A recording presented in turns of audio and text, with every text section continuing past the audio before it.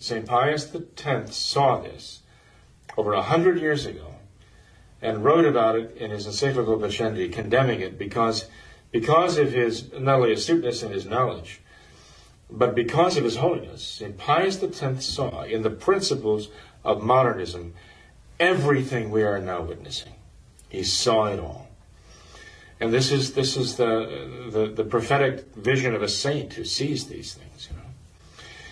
And so for those who are paying attention, and for those who understand anything about modernism, for those who've read into the wisdom of St. Pius X in the encyclical Vicendi, none of this is a surprise. This is exactly what you'd expect to happen if St. Pius X was right, and he was right.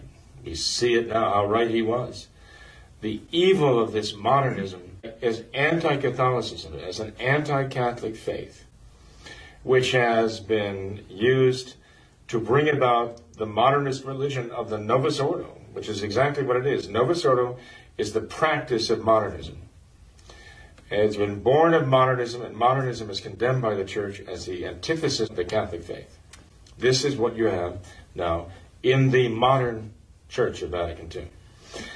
One thing that we have to be very clear on, though, and this is probably the saddest fact of all, that people believe this is the Catholic Church that has done this. This is not the Catholic Church that has done this. This is the modernist church that has been born of Vatican II. This is not the Catholic Church. The Catholic Church is her primary victim, her principal victim of these modernists, who want people to think that this is the Catholic Church that has done all of these things. It's not at all. Any more than the Catholic Church brought you the new Mass. Any more than the Catholic Church changed all the sacraments. Any more than the Catholic Church brought you all the new catechism and all the rest. The new theology, the new evangelism and all that. This is not the work of the Catholic Church. And you have these conservative Catholics who are insisting that this is the work of the Catholic Church, even while they're trying, they say, to practice the traditional Catholic religion and faith in the Novus Ordo. They're trying desperately to send the message, even the Society of St. Pius X itself, that this is the Catholic Church. It's one big lie. This is not the Catholic Church that has done these things. And people who are continually trying to make that case, to justify what they're doing, are painting themselves into a corner of their own making. And they're going to paint themselves into the corner to the point where they're either going to have to say, well, we're saying all the time that this is the Catholic Church, isn't it? We've been saying that. This is the Catholic Church. And this is the Catholic Church that has actually been doing all these things. And suddenly they're going to run out of room and say, well, how can we say that the Catholic Church established by Jesus Christ is the criminal perpetrator of all these satanically evil things? How can we say that? Where do we go from here in saying that this is the Church of Christ? No, right? They're going to run out of room there. And either they're going to have to say, well, the Church of Christ must have failed if this is the Church of Christ that's doing all these things. Francis, with his denial of the papacy, denial of the priesthood, and all the rest, that he's still speaking in the name of the Catholic Church, after all.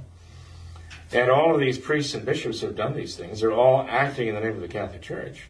They're going to have to say that the Church failed, that Christ's promise failed.